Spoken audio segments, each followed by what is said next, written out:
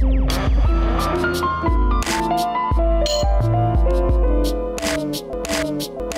welcome guys. In this video we're teaching you about Plex and Plex Premium Pass. So we have all these services like Netflix, Amazon Video, Hulu, basically all these cloud streaming services. But what if you have a whole bunch of media content at home that you want to organize in the same manner? Really give it that whole cool digital library look and feel and organization. Well, with Plex and Plex Pass Premium version, which is a paid service, you can actually get a lot of those cool features right in your own home. Now I'm going to go over the basic features of Plex and also the more advanced features that come with the Plex Premium Pass. So what you guys are seeing right now is the Plex interface. This is the main interface. So of course, the more media content you have, the more organized, the more cooler it'll look, your whole digital library, your own little cloud. Because if you have a NAS, for example, or if you connect your Plex service to, say, Google Drive as just one example, or Dropbox, you can actually have all your media content streaming from the cloud. So it's always available 24/7 at any time from almost any device you log into. It's pretty cool, right?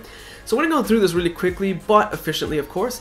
Basically, we're gonna do this simple. We're gonna start from these options and kind of work our way down just to keep things kind of consistent. Recording schedule and program guide is live TV. Now do keep in mind, this is only available on Plex Pass, the paid service.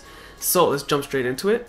So recording schedule ties in mostly to program guide, and program guide is what you guys are looking at right now.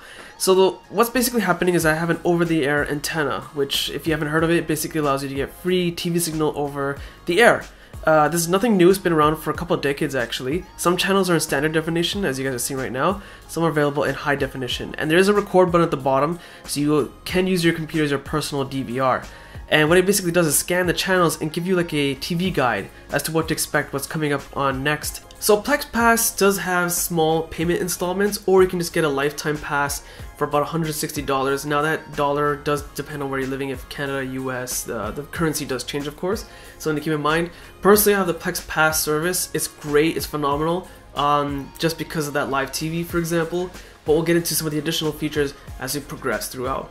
So playlist is pretty generic, it's playlist, but how do you add a library of content that's digital content on your computer or your NAS or whatever it may be? Well, it's pretty simple. You hover over a library section, hit the plus sign, and you can choose what content you have. So let's say I might have some movies that I've ripped from my DVD or Blu-ray collection. Hit next. You can then choose the source, add it, and what's going to happen is Plex will then grab the title of your movies and add the data. So I'm going to give you an example. Let's jump into the movie section. So I have two movies, Batman vs Superman, which I ripped from my own Blu-ray, and I have Daddy's Home. So I'm going to explain why I'm doing this. So if I click over to Batman vs Superman, you'll get a whole bunch of data. So it's reading the file name that I have a video called Batman vs Superman. It's going to inject the Rotten Tomatoes ratings, IMDb ratings, sometimes it depends on which one it flips between, cast, basically trailers, a whole bunch of stuff. It really does make it feel like a digital online library like iTunes or Google Play Movies, for example, but it's all your own videos. So if I play this, I'll get caught by YouTube because I'm playing copyrighted material. So if you go back, just for the sake of an example, go to Daddy's Home. This is a movie from 2015. So I actually have a file on my computer which I named Daddy's Home 2015. It then automatically synced all this data. This is all the information. Here's the cast. But if I play the video and I resume it, it's actually my wedding video, okay? So all I did was find a video on my computer that's the same length, rename it to this movie, and Plex thinks it's an actual digital movie. So I haven't done anything illegal for this video demonstration, but that's basically kind of how it works. And if I were to stop playing it here, jump on my Android TV and continue playing it, it'll resume on the Android TV. So you have that really synchronization going across any platform you switch over to. One of the main features about Plex that I almost forgot to mention is that it can play almost any video file format I can throw at it, and the developers are always trying to keep up with the newest standard. So it does play MKV files and MP4 files that are compressed in H.264 and of course H.265. Same thing for TV shows. I got this copy from a friend's DVR. I ripped a copy of Rick and Morty from the latest season, and of course it injects what information it can find for that TV show. So now I'm going to go over that thing that I mentioned that was extremely annoying about Plex. This is one of the most annoying features by far. So my home videos are the most precious media content that I have to me. I have all these funny videos of my nieces and nephews, and of course when I start my own family, the home video section is that much more precious to me. So here's the thing, you make your own home video section, it can't grab data from the internet. I mean, that's a given because it's all my personal content, right? So here's the problem. And notice that the default view cuts off a lot of the titles. So I have my description of my folders pretty down to exactly what date it was and what the function was about. That's kind of know how I know what each video is about. So this is okay on a computer because you can always change the view to something like, say, list view. You can see the full description. Problem is, on other services like, say, Android TV, basically the main way that I watch Plex, you can't do that. It's gonna basically be listed like this, and the title is cut off. You have next to no information available. You have no idea what you're basically watching. I just find it kind of bizarre that my most important media content, I can't really list properly the way that I want to. So switching over to music, adding it is free. You can get on the free version of Plex, but you can get these cool features with the paid version. So all these songs are a little bit old. This is before I got Spotify, of course. If you go over to Nas, for example, I click one of them and then I click lyrics. Lyrics is a paid feature. It's basically following the song live and giving you which lyric is basically being told by the artist themselves. You see it just kind of highlights on itself. It's going to automatically keep moving down the list on its own as the song progresses.